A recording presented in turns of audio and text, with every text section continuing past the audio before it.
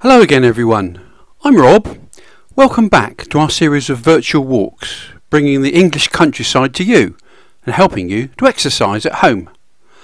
Come and enjoy some country walks with me and Edith, the miniature schnauzer.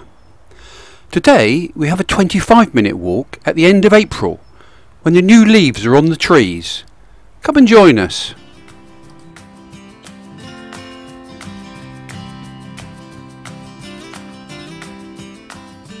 At the moment, we're all locked down due to the coronavirus and only allowed out once a day for exercise. I'm very fortunate that where we're walking now is only 5 minutes from my front door.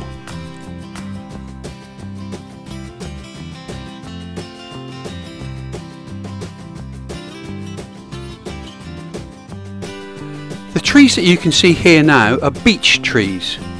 Some of these will be over 200 years old.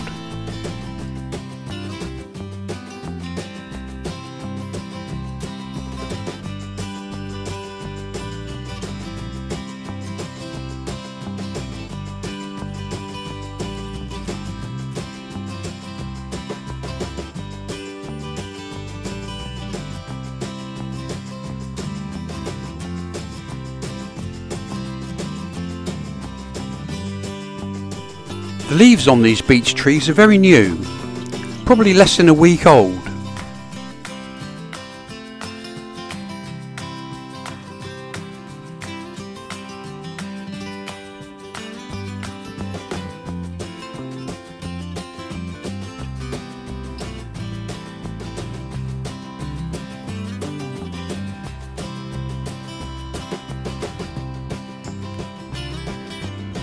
The leaves of the beech trees form a tight canopy which excludes the light, and so nothing much grows on the ground beneath the trees in the forest.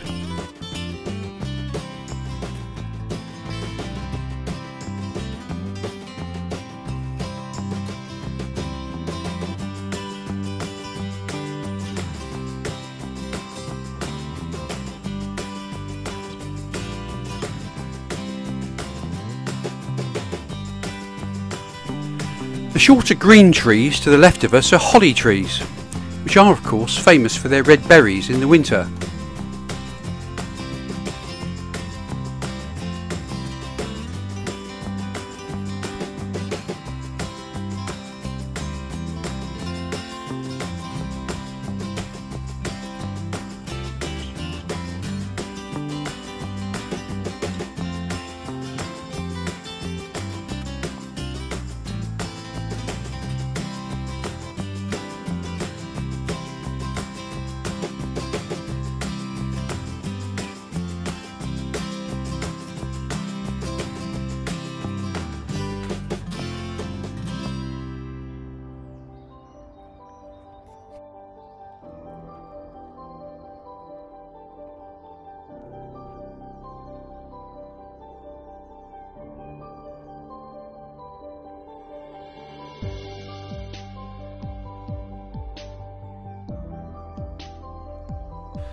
The trees that you can see now are a mix of beech and oak, which are the main native broadleaf trees that grow in this forest.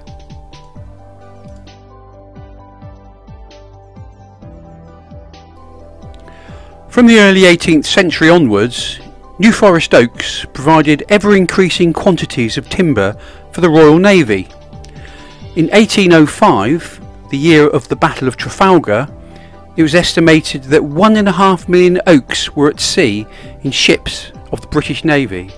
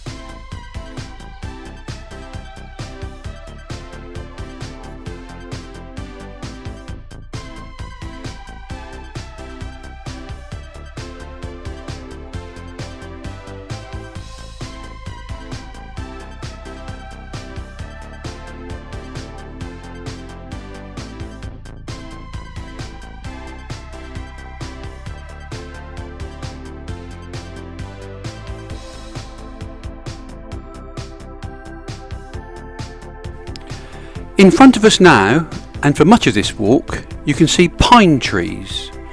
These are not native to this forest, and they've been planted to provide a cash crop. The trees are felled when ready and the wood sold. The bark is sold in garden centres for mulch. The pine trees in this forest, though, haven't been cut down, and there's no plan to do so at the moment.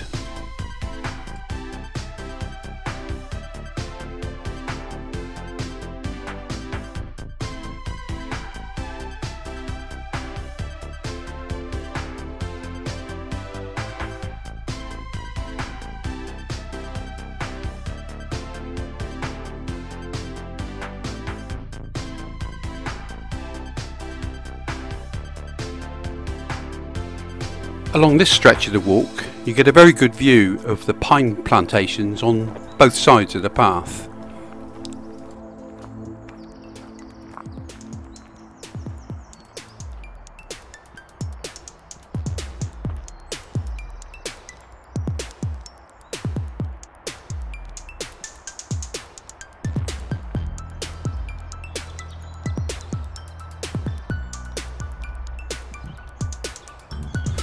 While we're walking along these forest tracks and paths, Edith runs off the lead.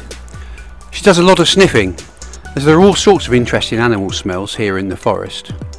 That's why she disappears from view for a lot of the time. She's too busy sniffing.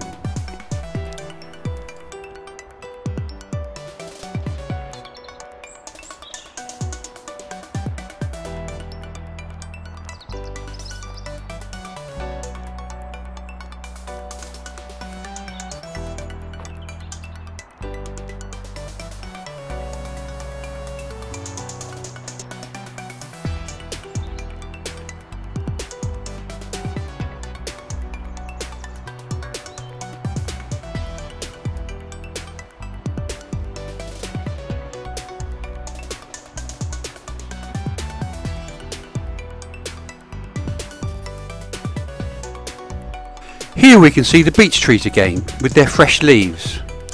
Behind those trees there's a main road, one of the main roads to the West Country.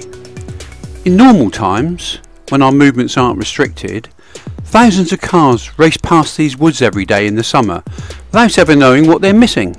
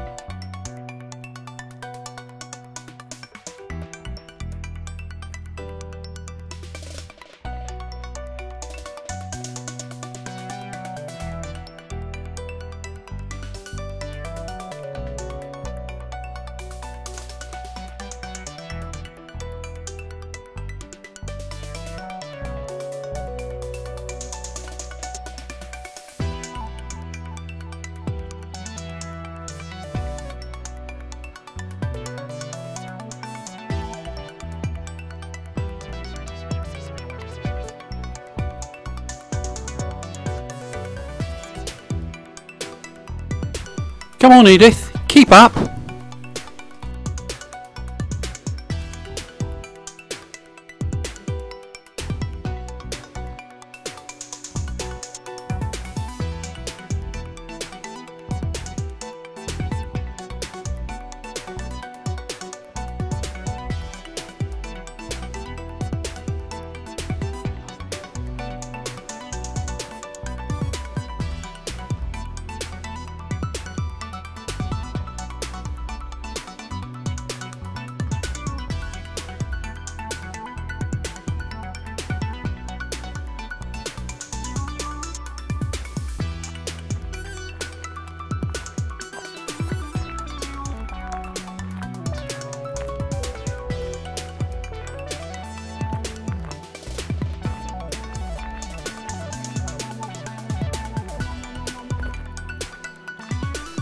Up ahead you can see a couple of New Forest ponies on the left hand side.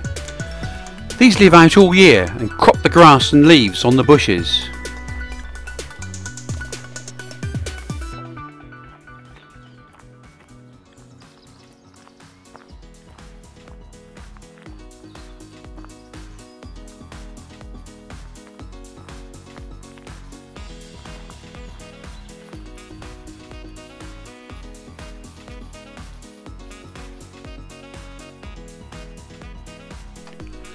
The spring is when the forest comes back to life after the winter.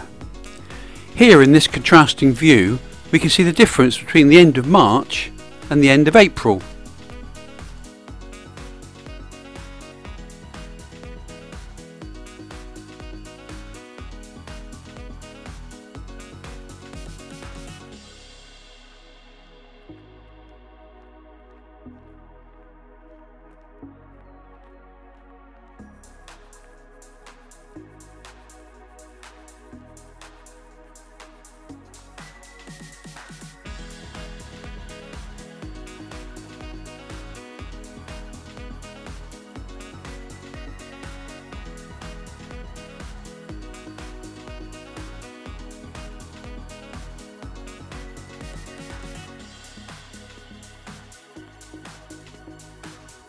The bush that you can see coming up on the right hand side is a blackthorn bush out in flower.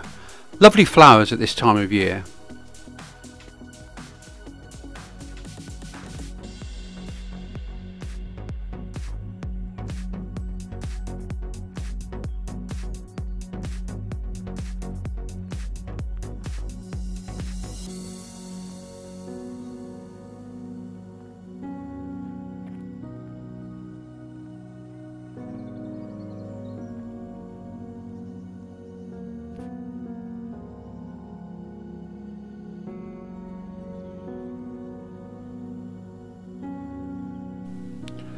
More beech trees on our left hand side now. These are younger trees, probably 40 or 50 years old.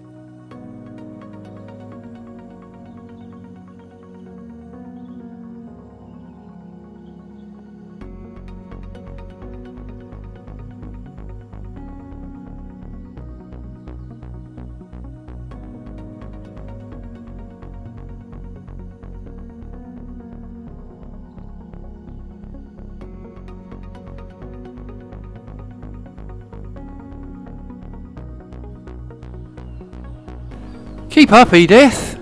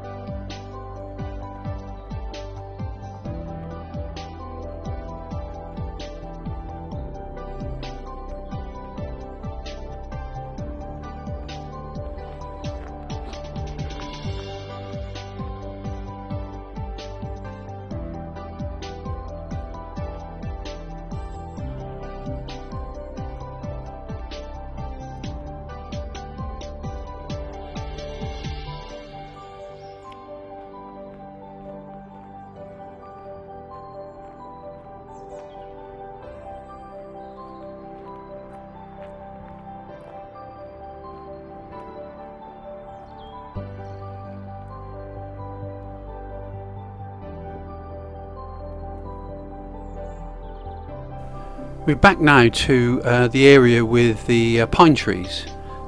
We have seen heard of fallow deer here before, but no sign of them today, unfortunately.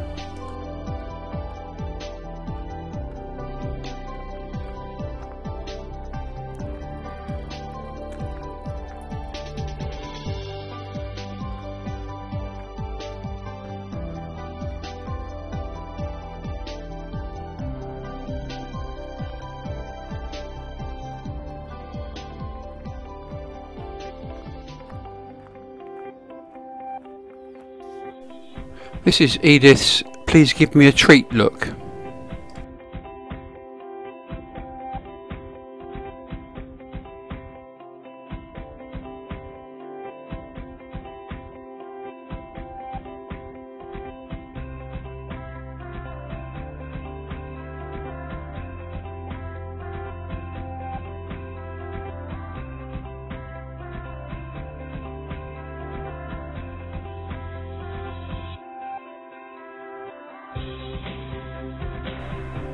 Turning towards home now, and we're turning into a path with mature beech trees on either side of us.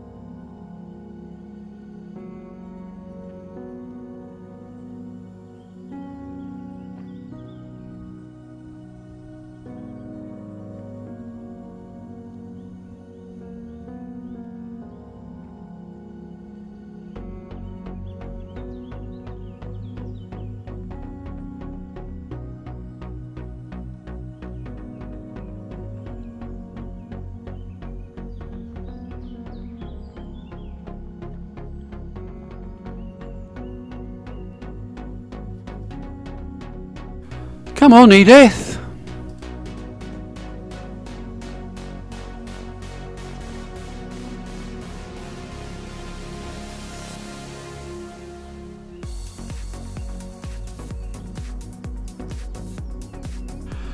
On the left hand side now, you can see that we're coming up to an oak tree which has fallen down in a storm.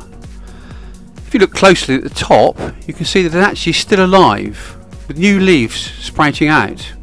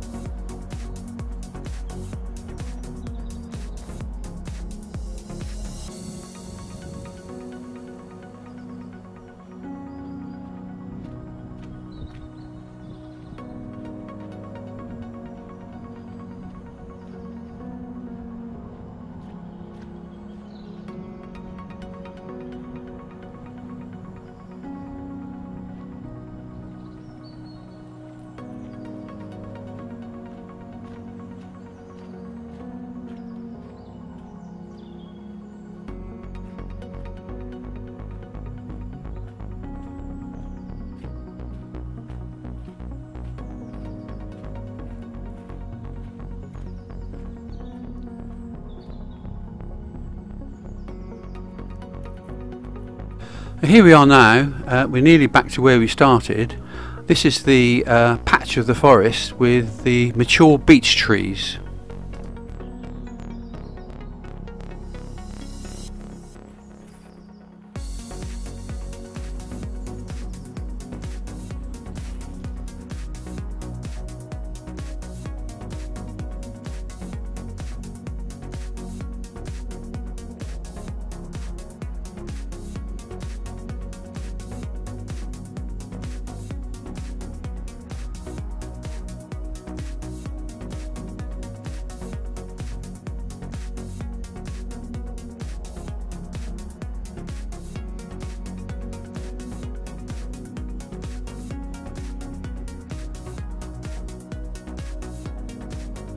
We're almost at the end of our walk now. Hope you've enjoyed seeing something of the English countryside in spring.